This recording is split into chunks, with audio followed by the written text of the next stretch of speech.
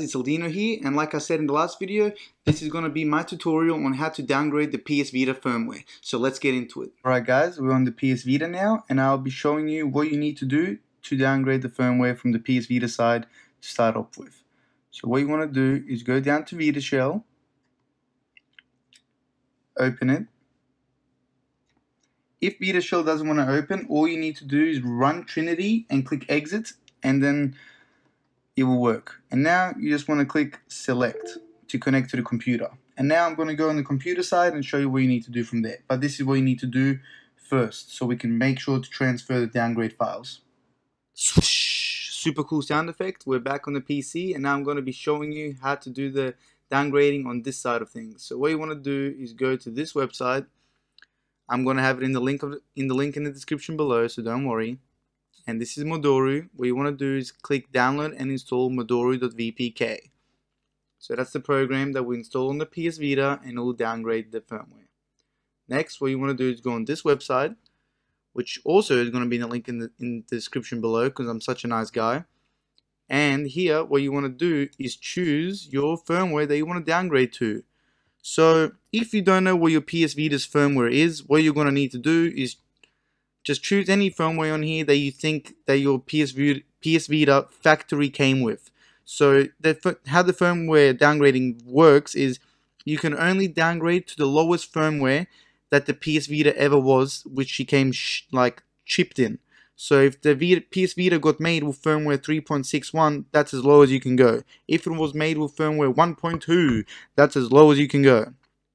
So if you have an estimate, just choose any number. If you completely don't know, just choose one firmware. For example, here I'm going to be choosing firmware 3.6.5 because I know that my PS Vita's lowest firmware is 3.61, and yeah, I want to go down to 3.65 to get a permanent hack. So I've got both of these downloaded on my desktop. Here's the Modoru, here's the PS Vita firmware that I want to downgrade to, 3.65. And now what you want to do is go to the PS Vita and click view, show hidden files. If your hidden files isn't appearing, click options, change folder name and search. And then what you want to do is click view, and here you want to tick this box, show hidden files, folders and drives. And if that doesn't show it, you want to do another one. Click this one, hide protected operating system files. Make sure it's not ticked. That will enable you to see these extra options after clicking view hidden files. So now what you want to do is transfer the modoru.vpk onto the root of the folder, of the USB. Bleh. Now that it's transferred, I'm going to be going back to the PS Vita and showing you how to install it. PS Vita back again, and now this is the screen you would have seen if you saw the first part of the video.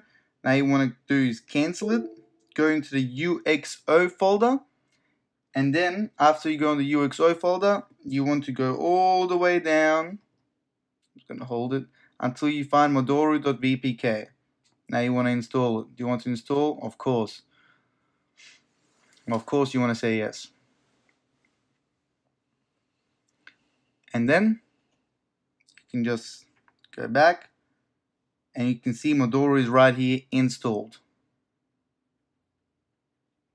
Now what you want to do, check it, yep, all there. Go back to Vita Shell,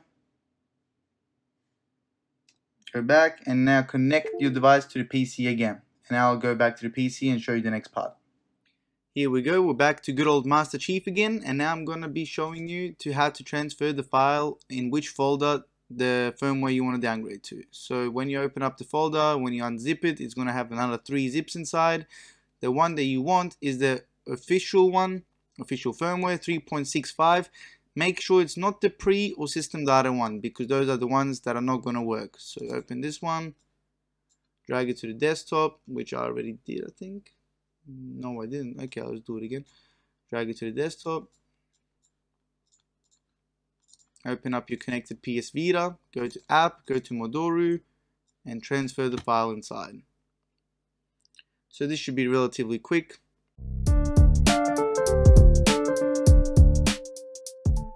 There we go. Now it's transferred to the PS Vita, and now what you want to do is just safely disconnected, just in case, and we can be back on the PS Vita now. Now to the final part of the video is downgrading the PS Vita system software. So what you want to do is cancel out of this, exit Vita shell, and restart your system. So turn off, and then turn on.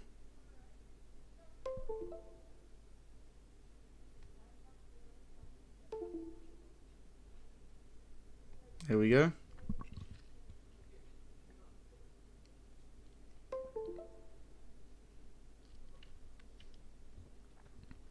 Now what you want to do is run Trinity again. Remember guys, this can fail or not fail. So if it fails, you just got to restart the system until it succeeds. My one luckily succeeded. Here we go. It's launching the Trinity hack.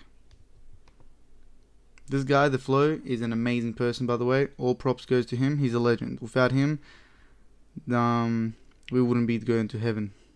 So now we go to Modoru, launch, and here we go. Target firmware 3.65, as you can see right there. So that's the firmware obviously we transferred to the PS Vita, and what you want to click now is X to continue, and it also says your factory firmware. So see, my one is 3.61 and the current firmware 3.7. Just click X, and now you just got to wait. In 20 seconds you'll continue on to the next screen. And now what you want to do is click X again to accept these terms and start the installation. Now you'll see it's copying a bunch of files.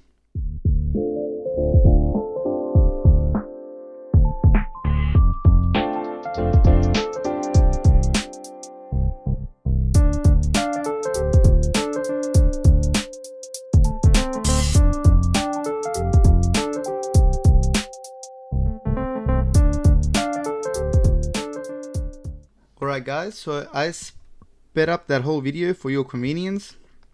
And that's it. It should now be on the firmware 3.65 or whatever one you chose.